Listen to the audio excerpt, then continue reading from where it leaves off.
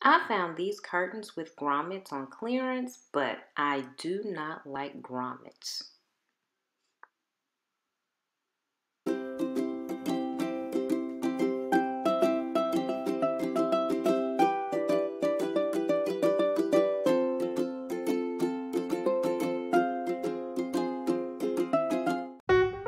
Here are 6 current curtain styles. The style chosen usually depends on the rods and finials and how they'll be incorporated into your room design. My preferred style has the hidden tabs. Okay, so we're going to get into how to change these curtains that have grommets into curtains with the hidden tabs. We can use a rotary cutter to remove the grommets, or we can use a pair of scissors. I'm going to use these scissors to remove this top layer that has the grommets.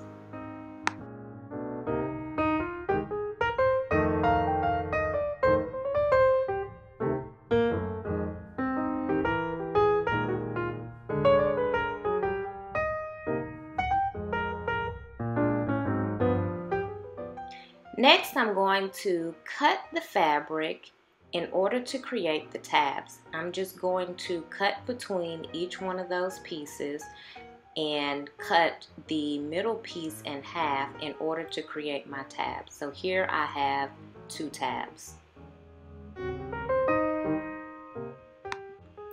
Okay, so now we're going to take our tabs and we're going to pin them to the hem of the curtain. So I know what you're thinking, why am I using the hem? I'm going to use the hem as a guide to ensure that when I get ready to sew the tabs, that bottom line across the hem will be my guideline for hiding the stitches for adding the tabs.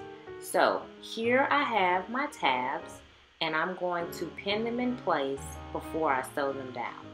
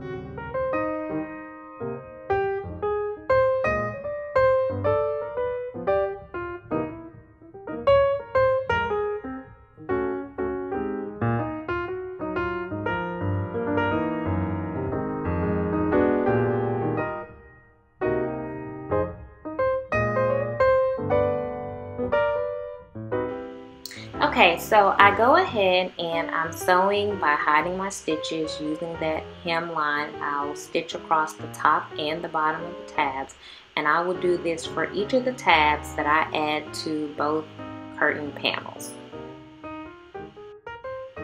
Okay, so I have not neglected the bottom hem of the curtains. I've actually added this gray fabric in order to incorporate both colors into the room.